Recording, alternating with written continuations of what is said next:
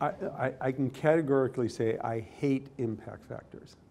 It should be the science and not the journal. The impact factor, I don't know how many people know this, but the whole idea of an impact factor was designed by the Reuters-Thomson news agency as a measure that would be useful for librarians. And the whole idea was, if you only have a certain amount of money to spend on journals, shouldn't you get the journal that more people read? Not the importance of the paper, but if everybody reads science, then that should be near the top of your list. If everyone reads Nature, that should be there.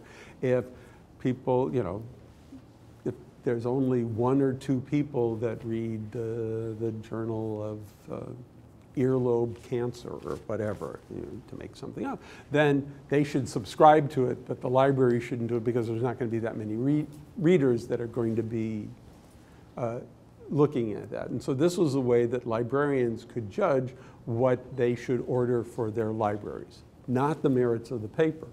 And unfortunately, various institutions, whether they were tenure committees deciding on advancement of faculty to tenure, or it was people hiring people for jobs, started looking at these as a measurement of the importance of the paper as opposed to what was actually in the paper.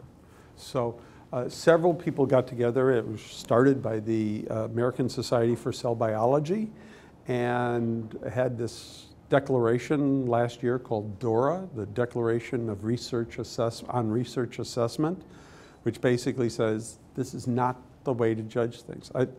Personally, I went and visited 2 different scientific institutions in Europe and talked to the heads of it, and both of them did the same thing at the beginning.